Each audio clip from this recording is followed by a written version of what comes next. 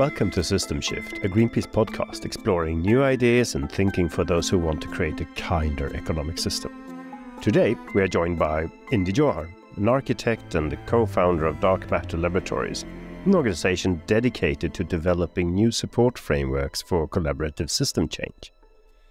Indy is a visionary and thought leader in the field of architecture and design, with a passion for creating systems that work for people and the planet. He believes that the current economic system is driving the destruction of our planet, and that we need a radical shift in the way we think about, design, and implement our systems if we want to prevent this from happening. Through his work at Dark Matter Laboratories, he's pushing the boundaries of what is possible in the field of economic system change.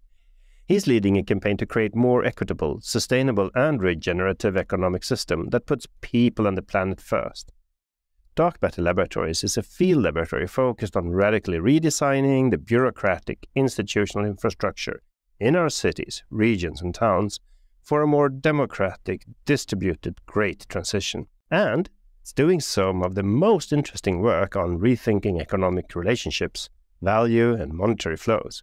Indy's work is a beacon of hope for those who believe that a better future is possible, that we can work together to create a world where economic systems serve people and the planet, not just the interest of a few. In this podcast, we'll be exploring Indy's work and the innovative approaches he's taking to create system change. We'll delve into the challenges he faces and the impact his work is having, and exciting new projects in the pipeline. So, without further ado, a warm welcome to you, Indy. Delighted to be here. Thank you for the invitation. And thank you for coming. And I think when I've been listening to what you've been saying at different conferences and so on, it's really this kind of transaction-based economy rather than having relations that is a key problem for when we allocate things incorrectly and when we don't see the consequences of things we do, and things we do have negative aspects. Is this something you would like to explain a little bit, the difference between a relational and transactional? Yeah, I mean, I think over the last sort of 400 years, we built a worldview, and that worldview has been constructed around the idea of seeing separation between ourselves and the world around us, and between each other. And that object-subject worldview, which actually has heralded the last 400 years of science in many ways, was built through this theory of separation. And whether it's classification theory, whether it's Cartesian logic, whether it's object-subject, I would argue even the birth of perspective was a theory of power and separation. Now, power and separation has allowed for transactions between separate things, but it's also allowed for violence between those separate things. And I think what's really the paradigmatic moment that we're living in is that separation, which perhaps was useful, perhaps created the landscape for this transition we're in the middle of, has also allowed for invisible violence and is also allowed for externalities. And those externalities and those feedbacks are now self-terminating us. And CO2 is just one, whether it's the largest bio-extinction or the largest bio-extinctions the planet has seen. It's also another aspect of this. So I think we're in this worldview shift from kind of how we've separated ourselves and each other and understood the world through its separation to a re-emergence of the entanglement. And what we're seeing is the feedback cycles of our negative externalities are challenging our theory of how we relate, how we understand ourselves in the world, and how we relate to the world. And in a way, property, the idea of property, to own things, is a foundational worldview where you say humans have dominion over the world and we can optimize it to our needs without understanding the interdependencies of a piece of land with water systems, with ecological systems, with microbiomes, all sorts of things which can be discounted for the utility of us. And that utility of us is now self-terminating us because all these invisible things are actually massively harming us. So I think you're right to say there's a foundational transition going on in terms of how we relate to ourselves and how we understand ourselves as humans, but also how we relate to the world and how we understand the world through its entanglement. There are so many interesting aspects here in what you brought up. I mean, we have the separation from us and nature and this kind of dominance and control logic towards nature. We have this transactional view into human relations, which means that we have discrimination, control, and violence, as you mentioned. And this permits rather the view of nature being exploited. Shall we go through a little bit about this? Because I don't know if you read the book from Caroline Merchant, the death of nature, I think that was really interesting because she showed how during the thousands of years we have been civilization growing and so on, how the view on nature changed from like a life-giving Mother Earth to an evil stepmother holding its precious metals deep underground, and how this transformation of philosophy towards nature changes. So that's the first aspect of this. And you mentioned the last 400 years, of course, this has escalated. What permitted us to do this change? Why did this change happen, you think? I think there was loads of things. One is kind of I think culturally we went through an age of understanding the world, that we were in dominion of the world. We were in control of the world. And I'm not even yet certain that this is good or bad. What I'm more interested in is that these are moments of civilizational development. And I think we're reaching the end of that civilizational development theory. And I think we're reaching a moment where that theory of control, that theory of dominion actually is self-harming us. And now we need to move to recognizing that perhaps we're living in a new planetary singularity where human-machine ecological systems, the planet itself is becoming conscious. So a new paradigm is approaching where we can start to see our entanglements not as a loss, but actually as a new profound capacity, which has never existed before. So I'm obviously every age has had its associated disasters and associated sort of externalities and massive, even huge violence. I also think we're reaching the end of that age and having to embrace a new way of being. And if we don't, I don't think we survive. I think the fact is our current worldview is massively driving huge amounts of externalities, and those externalities will self-terminate as either directly or indirectly. Radical kind of scarcities that we're about to see, whether it's in copper or timber or in sand, the fundamentals, forget the rare earths, it's the fundamentals, will actually drive us to some form of geopolitical tensions and even war. So I think there's a really profound moment that we have to move through, which is actually to deal with scarcity with a new type of institutional logic, and to deal with that scarcity as we reach a new theory of abundance over the next 40 years, where maybe energy and materials do become super abundant again.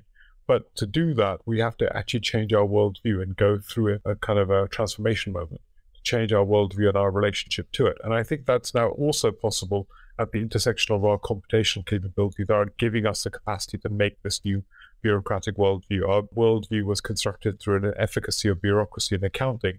And now with computational capabilities, we can construct a new landscape of that reality. We can talk about, how do you make rivers self-sovereign and put a point of view which is not a human extracted point of view, but actually a point of view which looks at a river and its relationship to the value it generates and spills over in really radical ways. So we can genuinely create a multi-agent worldview. We can actually computationally help support that in that multi-agent point of view. So we can move from a theory of assets to a theory of agencies. And I think that's an extraordinary moment, and it's gifted by us by some of the computational capacities that we are starting to unlock and have access to. But that's going to require a concerted effort and a deep transformation of our worldview. It's not that we have relationships, we are relationships. And this is a fundamental transformation in who we are, and thereby our relationship with the world. But that cascades into our institutional framework, that cascades into our worldview and how we construct it, and thereby also what we value and how we value it. I think it's interesting you mentioned these examples with the rivers, like, for example, New Zealand or Costa Rica, where we have seen the start of nature's right logic into changing our view on nature. And what gives me hope is, as you mentioned, in history, we had different problems. When you talk about scarcity and abundance, I mean, when these theories developed, the scarcity was our capacity to transform nature to things that made our lives easier. But now we are facing a new system limit. It's not our capacity that is limited anymore. It's nature's capacity to deal with all what we want to do with it. So earlier we changed our worldview when we needed it for development, and now we should change the worldview again, seeing our interdependency and how nature put limits on what we can do, and then also the view of nature should change so we realize the interdependency. Is that how we should interpret this? Yeah, and I think these things are coming at us, and I think they will transform not only nature-based things like rivers and other things, but also our worldview of things, like what happens if a house owns itself. A theory of dominion isn't just about nature, it's also about the things around us. what happens to our relationship with things, which recognizes that a book is a knot of matter and information that exists for a moment and then bifurcates into other flows. So even a book is a flow of things. It's a sort of relationship of things, not a thing itself. So I think this worldview will manifest from the kind of rights of nature into our everyday world, everything around us. And that means we have a very different relationship with how we manifest with it. So I think this is a beginning of the story, but it's often discounted because we often talk about the climate transition in terms of decarbonization. But actually, carbon is merely a symptom of the problem. It's a symptom, not the problem itself. The fundamental problem is actually we're creating a worldview, whether it's carbon or heavy metals, or we're releasing vast amounts of pollutants into the system. And unless we change our worldview of how we relate to things, I think we don't deal with it. And final point I'd say is also our nature with things has been driven through a theory of consumption. And largely that consumption theory has been based on, I would say, since Henry T. Ford, and, has been based on almost dealing with the externalities of work itself.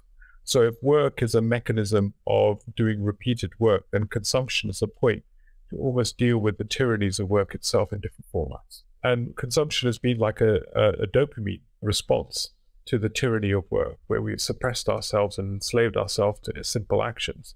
To allow for us to heal from that, we use consumption as a dopamine. It's largely not for the thing itself, but it's the act of validation, the act of social validation.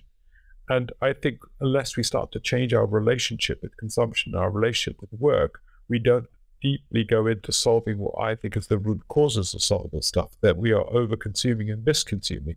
We're not consuming for value. We're consuming just to achieve for the dopamine hits.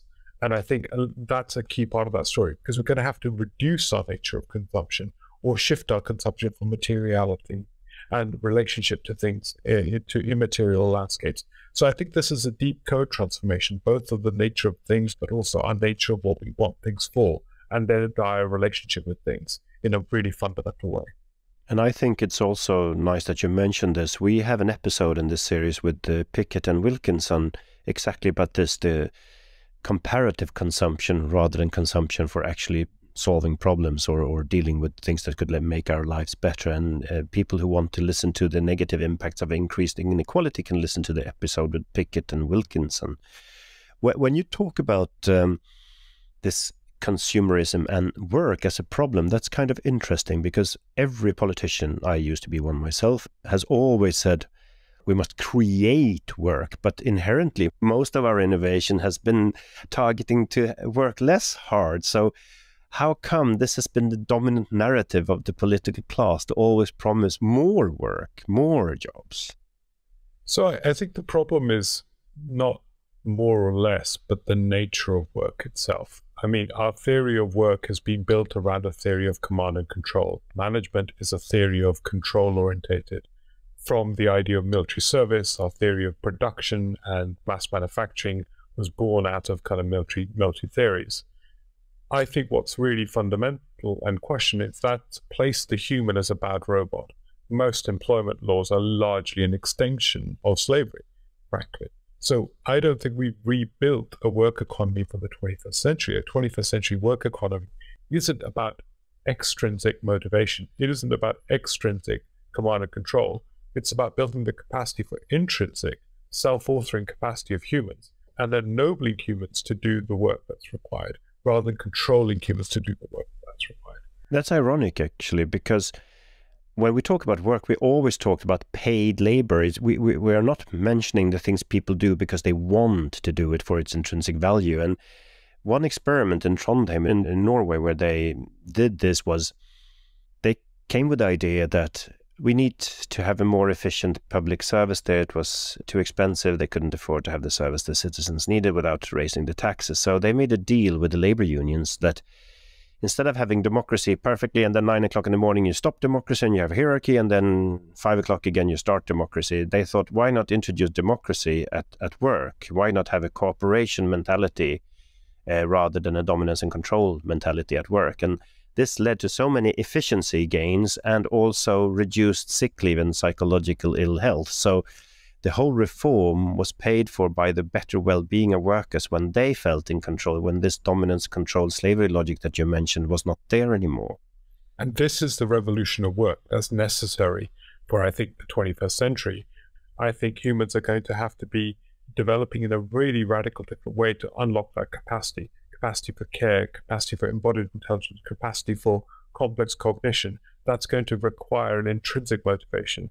And I think that's going to require new forms of foundational capabilities that require a new theory of work in the 21st century. And I think the problem is most politicians are still caught up in a 19th century theory of work, not recognizing we've moved into a new theory of value. And this theory of value will actually shift our theory of consumption, because we're no longer seeking dopamine hits in a false format to deal with the tyranny of work in itself. So this is a deep part of the change theory that's absolutely critical. And it also starts to thereby change our theory with the nature of things, the nature of how we relate to the world, because it's fundamental for that transition. And that fits rather well into happiness research, that people who feel control and empowered at workspace, they tend to feel much better and be much better, be happier people. So changing this, what work is and how it should be designed, would actually make us happier. But how do we get from the current narrative where everything is related to consumption power into what kind of transformatory steps would you see would help us to go from the current logic to the future one? So I think there's multiple aspects for this. I think, so if you have a can of Coke and an orange or a sustainable apple, let's say, our current economy is geared towards the can of Coke, because the can of Coke is cheaper, it's addictive, it externalizes all its costs, whereas the sustainable apple internalizes costs as more expensive and effectively is non-addictive. So what you have is a current optimization of our economy to allocate capital to the production and consumption of Coke. And I use that as a metaphor, that our current economy is geared towards production of cans of Coke. If we want to shift it to look at not just the unit cost of a can of Coke, but the system cost of a can of Coke, which is, you know, the sugar impacts, diabetes, the CO2 releases, transportation costs, XYZ. An exploitation of underpaid people in the global south. Absolutely. And then you compare that to an apple. Well, we know the apple is much cheaper for society as a whole. So the question that really comes to the table is, the first thing we have to do is re-gear our economy to understand the system level costs, not just the unit level costs. And I think that's a really critical part of the story. Second, I think we have to change the nature of work itself and actually create the kind of, you know, the Nordic revolution, you could be argued, is based on the Vox schools, people schools, which are all about building self-authoring capacity. They weren't about skills, they were about skills and philosophy coming together to actually build a self-authoring capacity of citizens. And I think we have to rebuild the self-authoring capacity rather than the instrumentalization of citizens. So we have to rebuild the self-authoring capacity of citizens in the new format.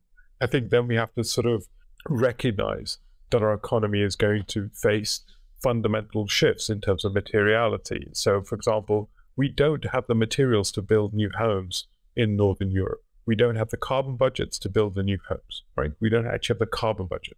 So what does spatial justice mean when we don't have the capacity to build new homes because we don't have the carbon budgets, we don't have the materiality in our cities, we can't afford to release more CO2 into the air. So how do we share the materiality? How do we stop material hoarding, actually reducing the capacity of society? So what does that innovation look like? How do we rebuild and rejuvenate our ecological systems? How do we build an economics that understands the agency of things around us and the world around us? So this to me is a deep co-transition. It's also our nature of things, moving away from theories of ownership, but not from ownership to rental, but looking at a self-sovereignty of a world of agency rather than assets, which means that recognizing everything as an agent with a pass-through of kind of materiality and flows to it. That means that we operate in a relationship of care with things, not in a relationship of consumption and destruction. I would say this is a structural transition as big as the Industrial Revolution. And yet we're trying to see it as a tinkering edge of the Industrial Revolution. This is a transformative revolution of everything around us. Our food systems will change, our energy systems will change, our material systems will change. Every one of these things will evolve. And I think what we haven't really done is started to understand that scale of transition. We need to construct a new politics around this, a new discourse around this. This is about deeply a new ennobling reality of humanity. We have to move from beyond a theory of control to a theory of ennobling. And we have to embrace that management as a theory of orchestration is no longer fit for purpose in a complex emergent world. And that requires learning to be at the center of orchestration rather than control. And that requires CEOs to not be chief executive officers, but chief learning officers. And we have to build new theories of risk. That means that risk is handled by those with the closest capacity to innovate rather than at the center point of this organization. So this is a foundational transition. This is actually not really new. I studied at the Royal Institute of Technology in Stockholm, and when those buildings were built, Sweden's most famous sculpture was assigned to decorate them, and they did art history and philosophy in the beginning not to become engineers disconnected from other values. And that thinking was there already, but all those educations are now kicked out and new houses are built without this kind of thought in it. And this fits very well into the neoliberal production logic we see dominant now. So I think this narrative of bringing back this logic that people cannot be, only expert in one single field disconnected from everything else, that's not going to work. I think we have to talk about polymathic capabilities. So our society has created silos of learning, but actually all innovations are virtually always at the intersection of disciplines. So how do we build societies which encourage polymathic capabilities and the intersectional capabilities across disciplines? And that has to be an intentional act, and as opposed to dividing us into ever and smaller disciplines with no capacity to interrelate and build the complex realities of the whole. Yeah, and it's also much more interesting to see the context of what you're interested in other contexts, because then you will learn more, you will see more applications for what you're thinking about. So I think it also will help us create more freedom of thought and development. So another thing when I listened to you now was the concept of what freedom is. I think that has been distorted. Do you agree? Absolutely. As we've seen it, freedom has become a method of escape. So we've created a system with a system of control. And then what we do is we say freedom is your theory of escape from that system of control. So if you accumulate enough wealth, you are free to escape that system. So we've kind of created freedom as a theory, as a carrot we dangle in a system which is entirely about the tyranny of control. And that's been the incentive system. And we've created languages around freedom. But actually, we need to think about freedom as an inherent quality of the system, not the quality that is outside the system. So what would happen if you would talk about freedom not as a theory of escape, but the freedom to care, the freedom to be present, the freedom to engage, the freedom to be deeply human? I think those are the deep freedoms that we need to expand. And I think in a complex, entangled world, actually, it is a freedom to care that allows us to relationship with each other. And that requires us to be embodied humans with new capacities. So I think we have to intentionally re-grasp words like freedom and give them new purpose, because I think they've become systematically problematic right now. We need to re-grasp them and re-embody them in a world of entanglement. What does freedom really mean? Freedom means to be embodied, to be in relationship, to be in true relationship and operate in a theory of care. And freedom in that reality is a mutual freedom, freedom of mutualities, as opposed to discrete freedoms of escape.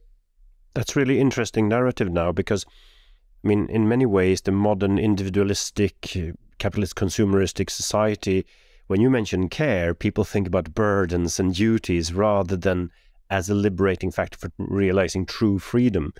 So I think that's interesting. How would you then help people following the logic of the research, the proven theory of that care, relationships, interdependency actually liberate us more, gives us more happiness, gives us better life quality?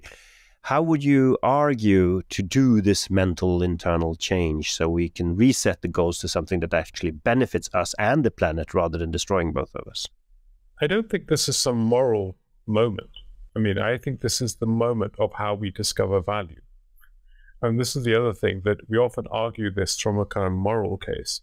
And I would say that in an age of complexity and emergence, care is the modality of operation, which is critical. And innovation is going to be discovered through these intentional capacities to care.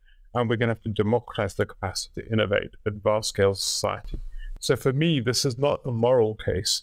It is the new economic case. And it is the new economic case of operating in a machine-enabled society and an entangled ecological society, which we have to create a new operating procedure and protocols for dealing with our complex entanglements. And I think so. I'm less and less kind of convinced that we should be making a moral case, but actually a new kind of new logical case to say this is how we need to operate, and this is how value will be discovered in the 21st century. And almost certainly, our theories of control no longer can control. Our theories of control can no longer manage the externalities which are self-terminating us. Our theories of command and control no longer actually can deal with the risks that are being created in businesses. So it's very clear that our theory of control no longer becomes efficacious or possible in an entangled, complex, emergent landscape. And that, I think, means that we're at the end of a cycle of a way of organizing to a new way of organizing. And this new way of organizing has a new economy to it, a new theory of value to it, and a new behavior. Like, in the industrial age, we were taught to go to schools to allow us to be programmed to become predictable, to go to 9 to 3 o'clock schools. That was all about giving us predictability, building new capabilities that I think we have to build new capabilities for a new society and a new economy that recognizes we've moved beyond theories of control. I mean, both of us actually argue for there is scientific evidence, there is logic that would promote this change. But when we speak about this new way of having an economy built, what kind of structures would need to change? What decisions, what laws would need to change? Not only the mindset, what changes could we do to laws and practices that would help people with this mind shift? I think we're starting to see some of them already. I think changing our relationship with nature, the rights of nature stuff, is a really good beginning. I think we have to invest in human development. And I think the inner development goals and the work that's going on there with people like Thomas Bjorkman and other people, I think that's a key part of the story. We have to build a new 21st century self-authoring capacity of citizens. So investing in the human development becomes really critical, because I think it unlocks us from the tyranny of malconsumption in different formats, which is actually really critical. The average Swede consumes 27 tons of matter a year. The global average is 2 tons. So we have to massively reduce our material input in the world. I think we're going to have to change our food systems. We're going to have to drive actually a new food economy, which is going to look the soil not as an infinite, exhaustible asset, but actually see it as an ecological infrastructure which has to be renewed and has to be sustained in different ways. So putting the soil at the base root of our food systems becomes really critical, and reinventing our accounting frameworks for that. Off the back of that, actually, we have to reimagine the kind of contribution of food. Then we have to transform our theories of understanding our built environments. Like, our built environment is a kind of a massive landscape of violence in many ways, whether it's indoor air quality is 5 times worse than outdoor air quality, or whether it's actually noise pollution, and the impacts of noise pollution, certainly in big cities, actually has, if you live on a busy road in a busy city, actually you can lose 2 to 3 years of your life just with actually stress levels of the noise during night. Actually means that you end up with higher levels of cortisol, which makes you more susceptible to diabetes and chronic issues. So we have to reimagine, understand our theory of violence, and reimagine and rescope our theory of violence, and understand the impact it has on the human development. I think then we have to also start to really radically talk about building an intangible sort of economy. And what does that look like for the 21st century, whether it's virtual, but it's also about new forms of human capabilities. So I think this is a fundamental transition that starts with and multiple of these dimensions. What I find fascinating is that the people get this. When you talk about this conversation on the ground with people, people intrinsically know the problem. When you talk about the can of Coke and a sustainable orange, they understand this problem. And we have to talk about actually how we build a new politics and a political conversation around this. And this isn't about left or right in my worldview. This is about actually understanding a new reality that's emerging and how we operationalize ourselves into a new reality. We have to re-empower ourselves to actually think big. I think we've become at the edge of market tinkerers, thinking there's no other thing we could do. So how do we build the capacity to think big and act big as a civilization, recognizing we're in a moment which is almost as big as the Enlightenment, where enlightenment and the entanglement comes together to create a new worldview. And we have to give ourselves the freedom to reimagine that. And maybe to help people start thinking big, sometimes it's good to start thinking from the local perspective and draw conclusions. When you talked about the soil, let's go back to the food, because maybe that could be an easy way to exemplify what you mean.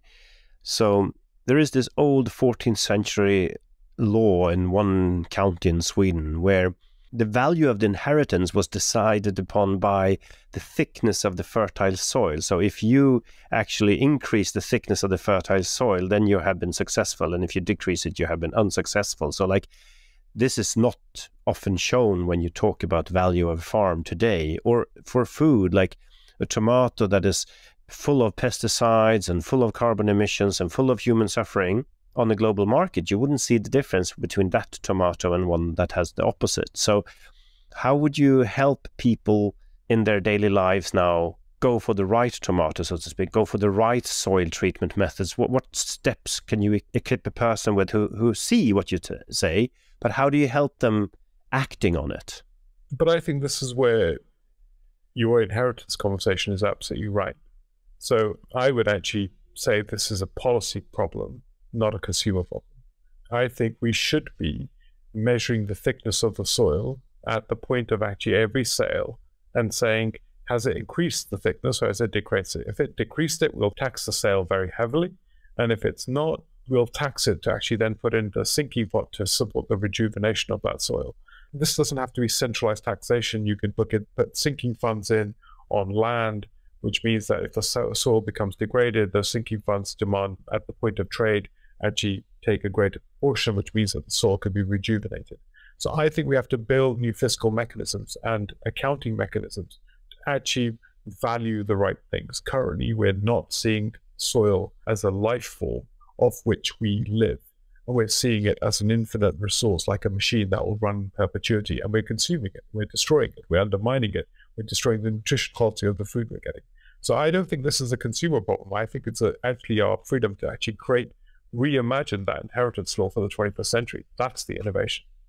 Yeah, so even if it's not a consumer problem, here the solution, one of the solutions you came up with now was, for example, taxing, and I agree on that, having more logical, social and ecological taxes and climate taxes and so on would help us to steer the economy in the right direction. But you talked about before was also this monetarization of everything.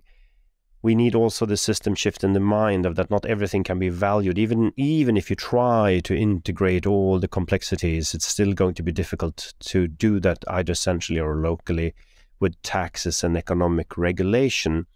So here my question is again a little bit, how do we help people having this mind shift of not everything is transactionable, tradable in an economic, measurable way? So from my perspective, I think this is an and conversation. We're in the middle of a form of cultural revolution, a revolution of how we imagine ourselves. Like Leonardo da Vinci's Vitruvian Man was a birthplace of a cultural revolution because it sort of understood, isolated man from nature, it made it platonic, and it understood it in a dissected, separated way. So I think there's a kind of interesting moment where we have to have the cultural revolution happening as well as the accounting revolution happening. And these things are symbiotic. And so it's not one or the other, but I think it's the and. So yes, we have to work on reimagining ourselves and our relationship with the world. Then we have to reimagine our relationship with governance with things in terms of our stewardship responsibilities, so rights and responsibilities with things. So it's not an asymmetric world. And then we also have to be able to build the fiscal and the kind of accounting norms to be able to reinforce those realities. And I think we have to see it from those dimensions working together. And we, as you mentioned already, we have different tools to do this. We have, well, you can act as a consumer, you can act as a community, you can act as a municipality, you can act as a nation state, you can act at the European level, at the global level, within or outside of the business world. Everybody has an agency here where they can start acting. If you would recommend to European politicians a route and a venue, a lawmaking that they could do to help this transition, what recommendations would you give them? At this moment in time, I would start with the nature-based systems. I think looking at actually how we govern the rivers across Europe and the water supply of Europe will be a critical thing. And I think we're going to see big strategic issues with water systems across Europe, both in the summer coming, but also with actually glaciers becoming very fragile and in the Alps and other frameworks. So I think the water systems story is a really critical one. I do think politicians need to be having more honest conversations about the material realities we're facing, not to be defeatist. Like, I don't think we can afford to build any new hubs across Europe if we're taking our national carbon budget seriously. But then it opens up a real important conversation, which is to say, how do we then provide spatial justice, a justice of space across Europe in the 21st century when we don't have that? So I would start encouraging politicians to link up to the science and what the science is trying to say to us and the severity of it, and start to have a new political discourse. And I think we need to start to have new forms of public conversations to be able to unlock that. I think it's interesting that you mentioned water. I was in the European Parliament when this Water Framework Directive was negotiated about 15 years ago. And the estimation we did then was that restoring water quality to the standards we set would cost around 2,000 billion euros all across Europe, including the UK at the time.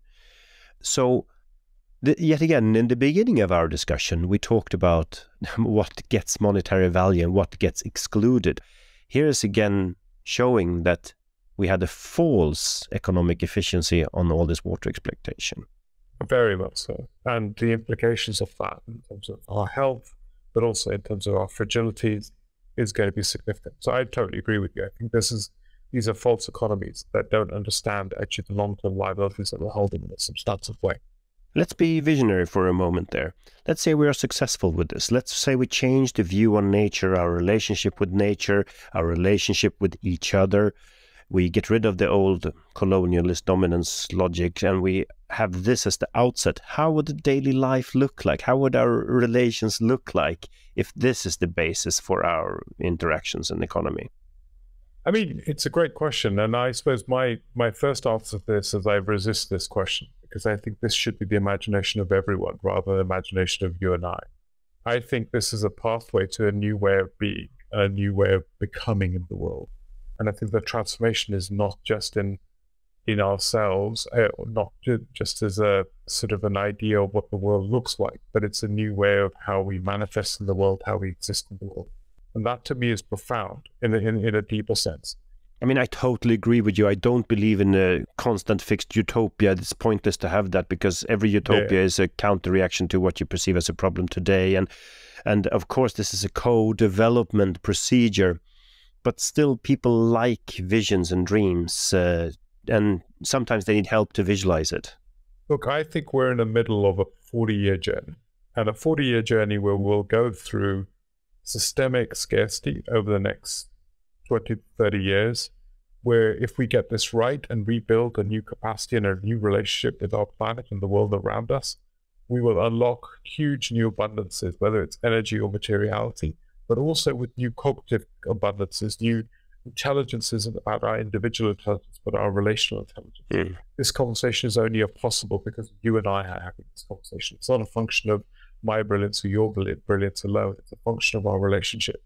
And I think we have to start to see the world through a different set of values. So for me, if we can unlock this journey and we can avoid, mutually assured destruction and adopt mutually assured renewal, I think we can unlock vast, extraordinary capability that we've not even just begun to imagine. So I think everything will change around us and how we relate to it will change fundamentally. I'm actually happy you kind of avoided to answer my question because you did it even better than I hoped for, because what you actually did now is like inviting everybody to this co-creative process of imagining it and then delivering it on this. So that's probably the best answer you could have given anyway.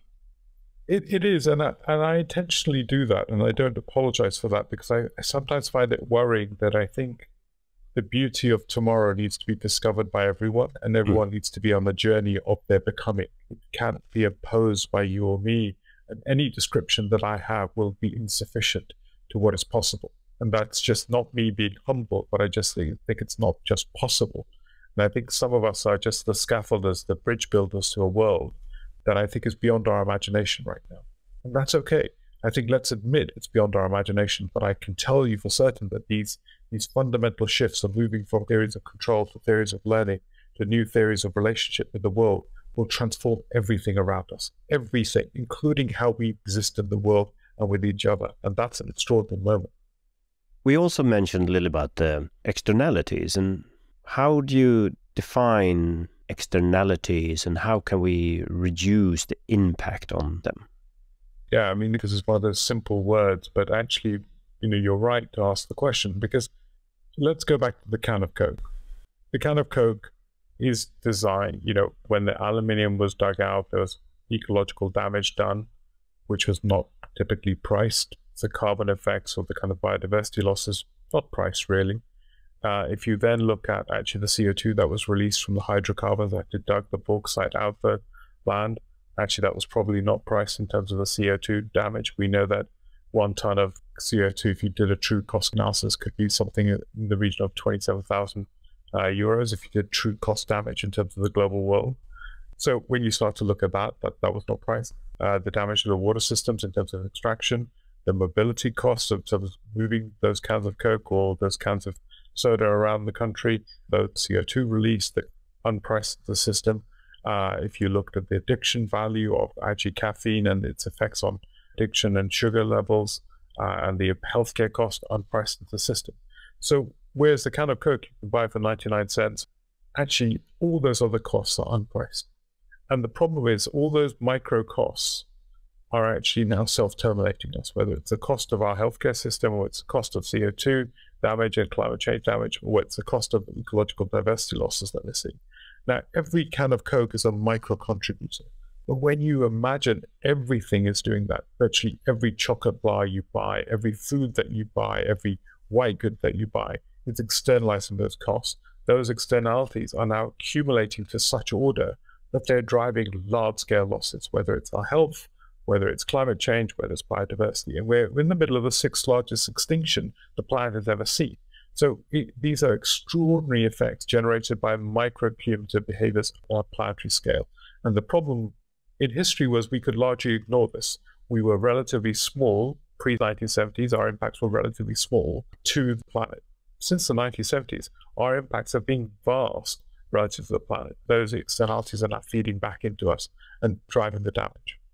But when you talk about system change, most of the talk we have today is about other aspects than the purely financial or economical. But what do you see as the fundamental flaws of the financial system?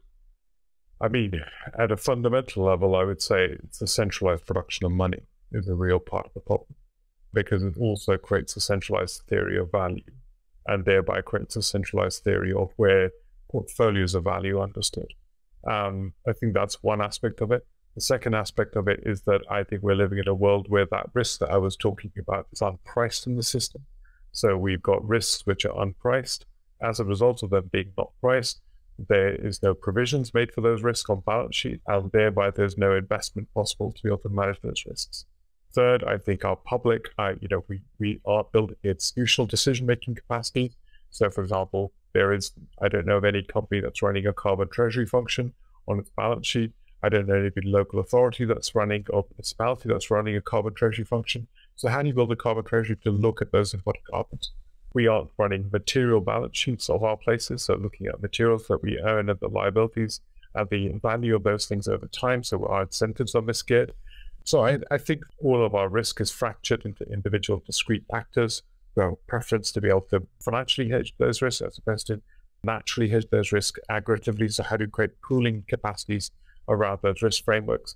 So I think from a monetary level, I think there's a whole bunch of questions that we don't have the capacity, aren't investing in building the capacity for large-scale quasi-infrastructure level projects, whether it's water systems renewal, river systems renewal, whether it's tree canopies of cities or the collective intelligence of a city. So we're not investing in the next generation assets of the 21st century. We don't have the asset codes for that reality.